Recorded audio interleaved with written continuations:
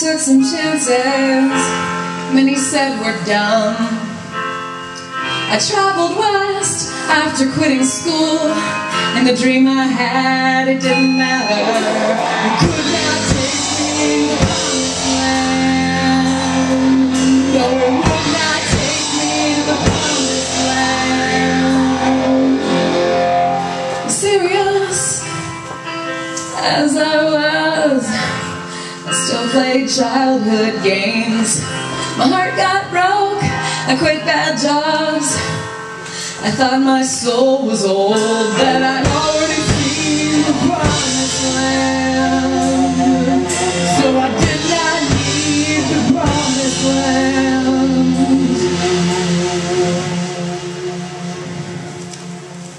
Soon things got tough, like they always do. Trouble's the stuff that dreams are made of. But with my chin up, I watched things burn. In my head, this couldn't stop me. I was different from the others. Nothing could get to me or stand in my way. I went home, pawned my stuff, looked to family for love. Do they ask to help? Say try again. No, I just felt like a failure. You can never go home again unless your family believes in you.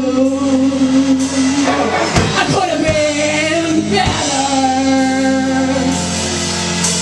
I could have been stronger.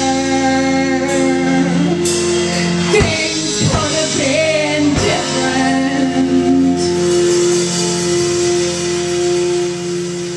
Everyone can see you're at a crossroads now, dear, and that you have a rarely found chance to renew your life. I know your heart is broken. That's usually the first thing someone notices before you do. But did you know that love and the death of love is the only way we can experience life and the death of life without truly dying ourselves? So, when you look at it that way, cheer up. I don't believe in death because it doesn't frighten me. That's what death has to do to get anything accomplished anyway, you know what I mean? Without fear, there'd just be that cycle of life you're talking about, which makes some sense here and there if you think about it for way too fucking long. But right there, my mind begins to enter someone else's nightmare.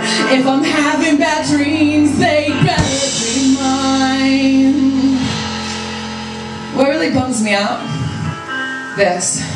I see and know so many people who don't do the things they should or the things they even like because they're frightened. There, I said it, because they're frightened.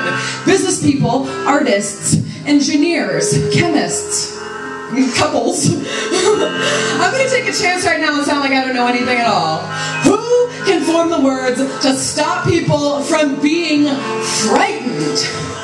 And while we're at it, who can form the sentence that has the right words in the right order to stop people from killing former children?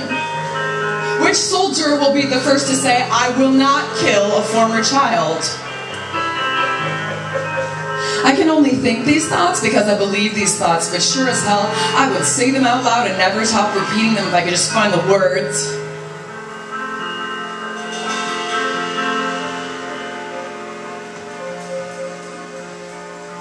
I'm Lucy, by the way. Nice to meet you. I'm Helen.